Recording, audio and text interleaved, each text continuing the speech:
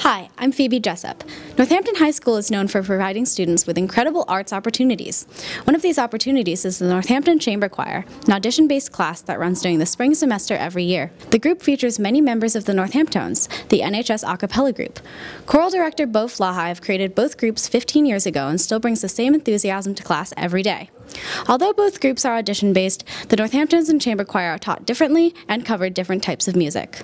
Chamber Choir focuses on traditional college-level choral literature, really difficult music.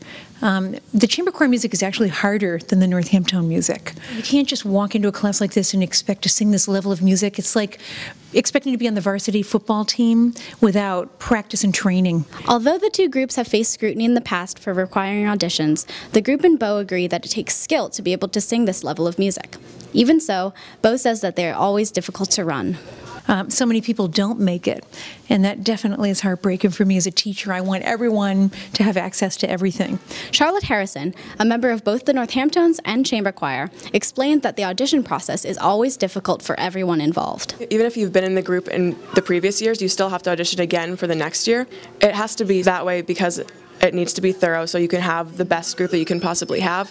And so Chamber Choir and Northamptons has the seniors who are in the group currently auditioning the other people auditioning. And so that really makes sure that you are as thorough as you can be and you have the most unbiased perspective. There are many challenges that come with teaching and learning such difficult music. Senior Claire Chung and sophomore Sam Buell explained that during class, Beau sometimes runs quartets, or four-person ensembles, one person on each part, to be sure everyone knows his or her part. A lot of the times we will record our part at the end of class and we'll have to go home and learn it at home, like by listening to recordings and practicing on our own, and come in and be prepared to do quartets. It's a lot of music sometimes. It's not short little ditties. It's a lot of multiple page pieces. I mean, Leonardo, what we're doing right now is a mini opera, and it takes a lot of effort to make sure that you're going to be able to get through and hit your notes and everything.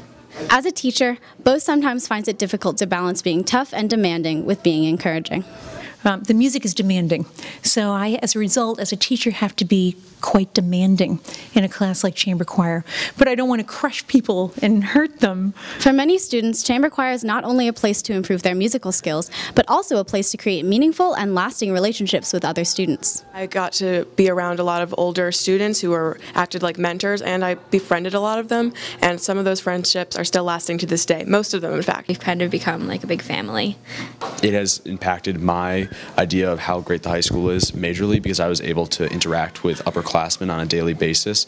It's an amazing group, and that's why I picked, we're doing a really difficult piece this year about Leonardo da Vinci, and I knew this was the year to do it because I knew we had the size group that could handle it, and we had a dedicated bunch, and the trick is a dedicated bunch. That makes all the difference. The Chamber Choir will be performing on Thursday, May 11th at Helen Hills Chapel at 7 p.m.